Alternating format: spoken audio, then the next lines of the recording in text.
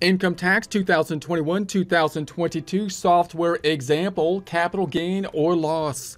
Get ready to get refunds to the max. Diving into income tax 2021-2022. Lacert tax software. You don't need access to any software to follow along, but you might want access to the forums, which you can find on the IRS website at irs.gov, irs.gov. Our starting point here being our single filer, Adam Smith, living in Beverly Hills 90210, 100,000 on the W-2 income. The standard deduction $12,550, giving us the taxable income $87,450. Mirroring that in our tax equation in Excel, the 100,000, the $12,550, the $87,450 taxable income. Page 2, then calculating the tax at the $15,15, mirroring that over here with the $15,15. Going back to our tax return, we're now going to be looking at the most common kind of scenarios for a Schedule D, capital gains and losses, which would flow through to the first page here on line number 7. So we're focused here on line 7, remembering that we would typically be receiving then a 1099-B. This is a look at a 1099-B, but it won't often look this way because oftentimes it's going to be in a summary format from the financial institution, which is going to pick and choose basically the boxes that are going to be applicable to them at that point. So notice the boxes that are typically applicable. You got the date acquired and the date disposed. If you're talking about multiple stocks that were acquired and sold, then these dates might be kind of like summary dates here, and they might report that it's long-term and short-term and give you the detail of that information in the subsequent items of the reports, giving you all the individual stock sales that took place and all the related gains and losses related to them. And then we've got, that's going to be an important part, and obviously the proceeds, what you received, might be summarized on the first page of the report in the 1099-B summary information, and then all the proceeds from all the different stocks that were sold might be in the following pages, which should tie out to the summary page.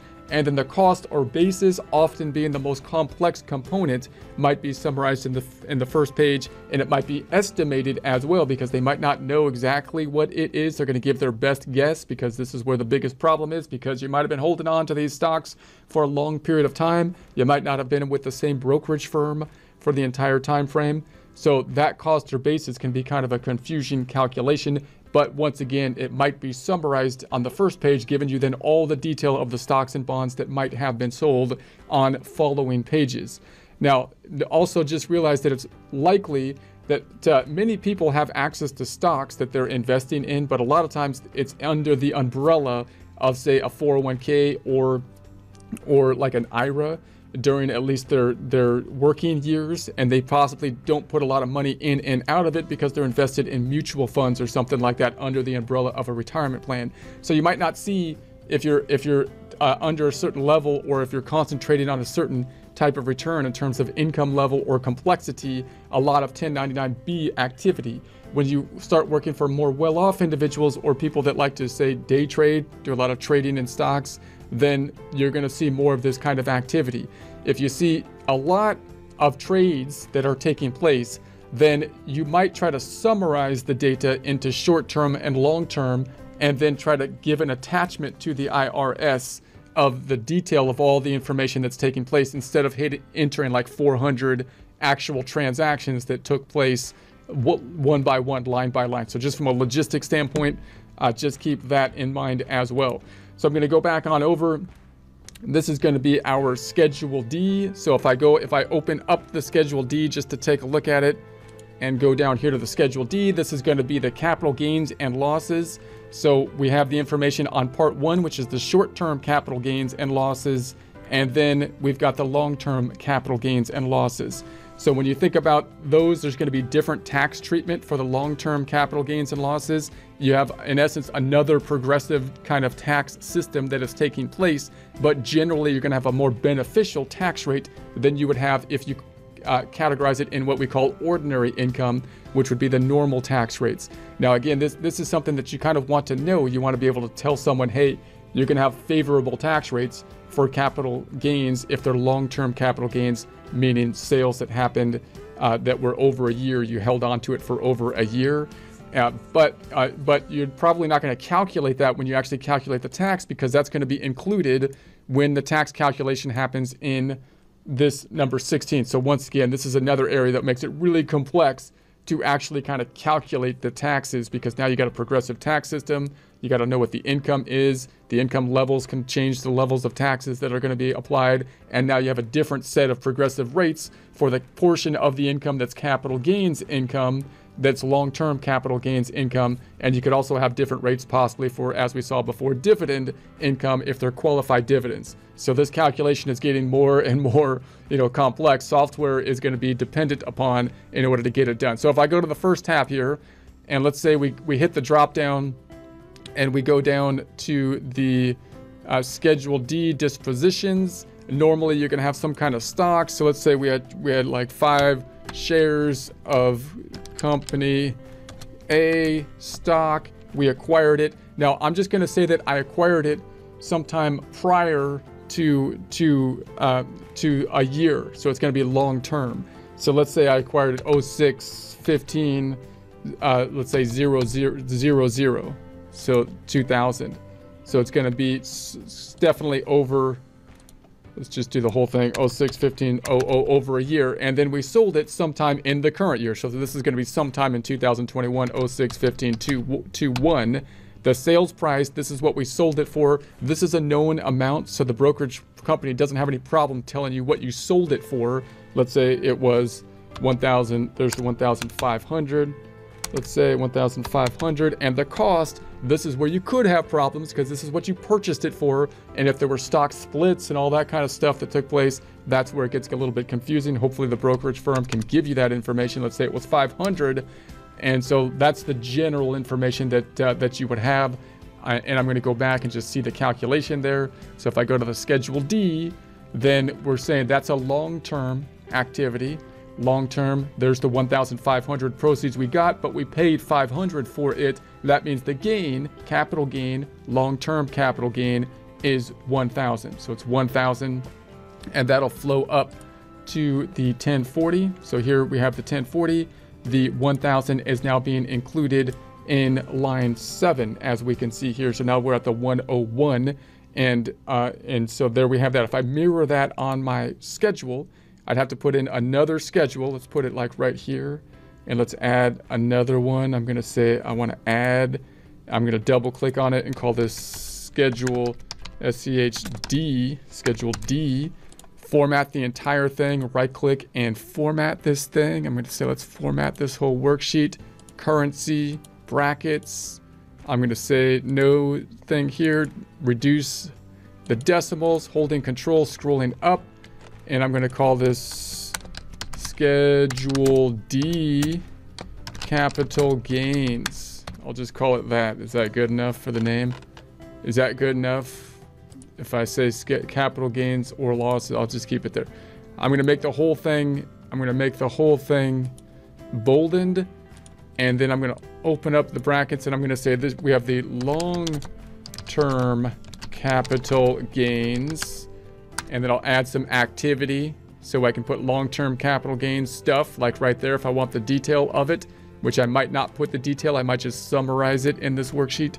In short term, well, let's do total. Let's do the totals first.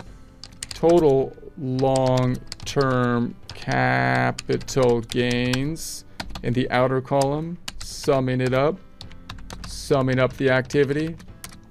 And then we'll have the short-term capital gains.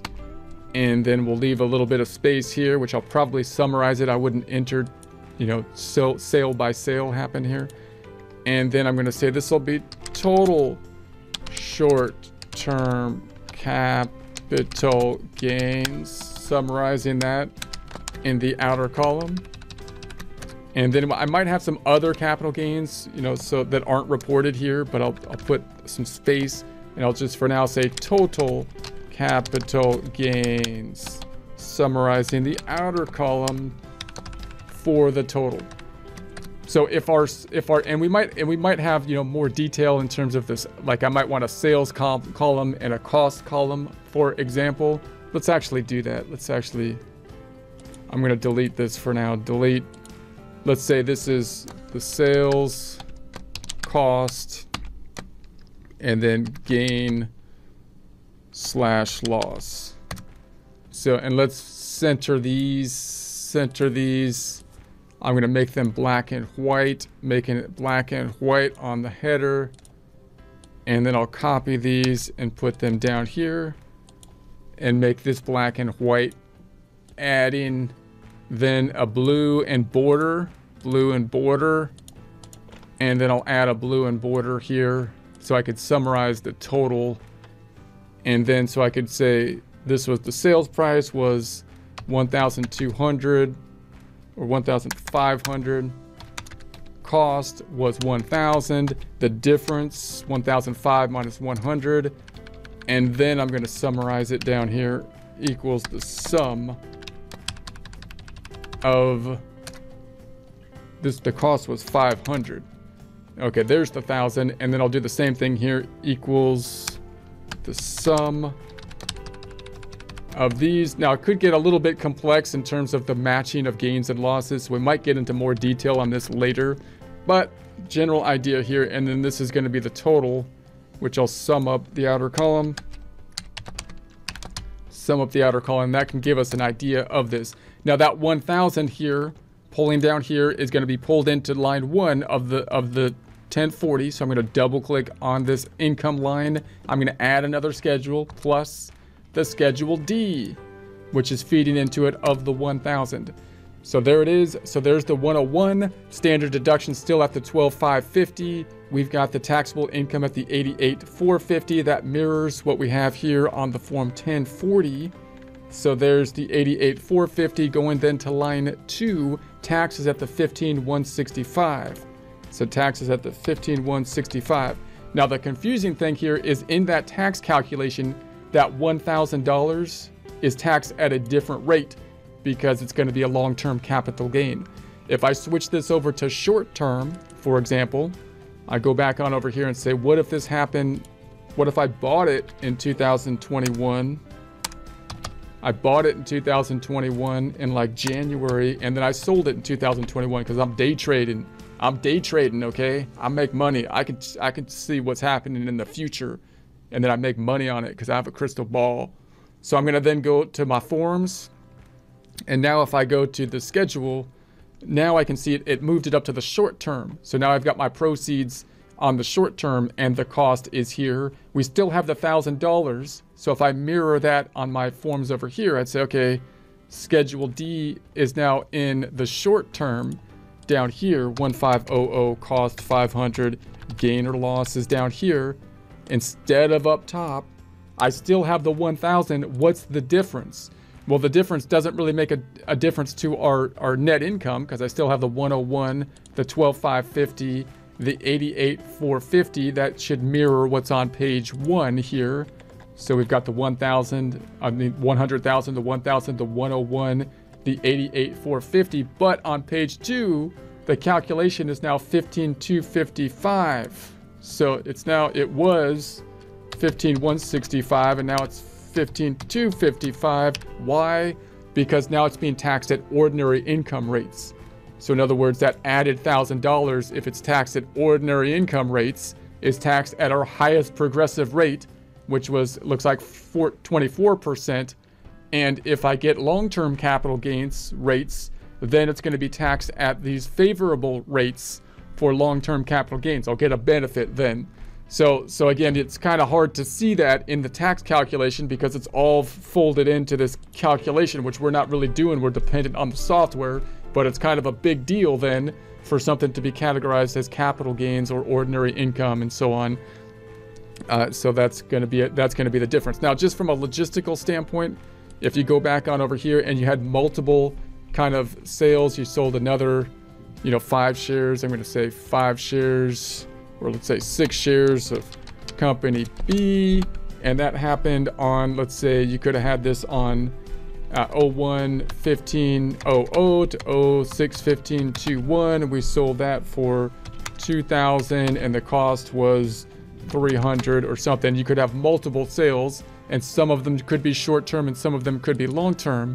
that would then pull out to Schedule D, that would pull out here to the Schedule D. You could also have losses that would be in place, so you might have sold some stuff at a loss. Doesn't happen to me because I got a crystal ball, but some people make bad choices sometimes.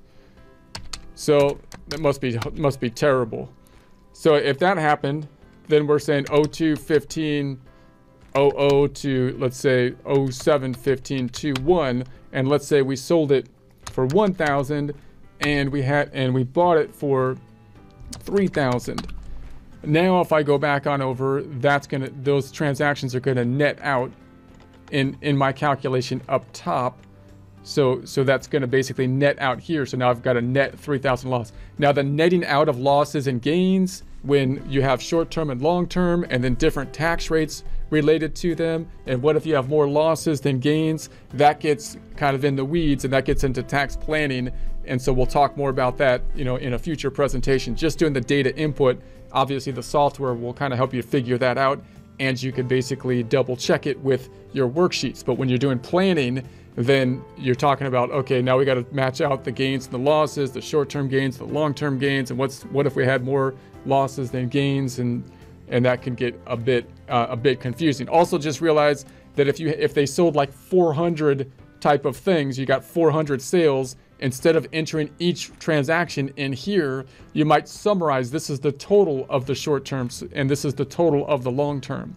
So in our case, the long term, we might tie those two together. I might say, okay, this is total short term, and then see schedule attached, and attach some kind of schedule that's going to help us out. And then the date, I might put something like this is negative 01 15 00, and that's going to say it's going to be various, and the date I sold it is going to be negative 06 15 21. So now I'm going to say the sales price was this 1,500 plus the 1,000, or 3,000. And then I'm going to say that the cost was the 3,000, the 500, 3,500. I'm going to delete this third one and just delete it. And then on this one, I'm going to say this is the total. Actually, the first one should have been total long term. Total long term. And this would be total short term. And then again, I might put a negative on the dates and tell them to see the attached schedule, possibly, so that when I go back on over to my forms, then now I've got my summary data up here for the short term and the long term. I messed up my dates. Hold on a sec. Let's say this happened on 1/21. And so now I've got my totals for my short term and long term, which should match out to my summary data in my 1099B. And so that should calculate the taxes correctly, because we got the correct grouping of short term and long term. And then if they wanted to go into more detail, they might be able to find the schedule to give the individual transactions for the more detail, and that could save a lot of data input time, possibly.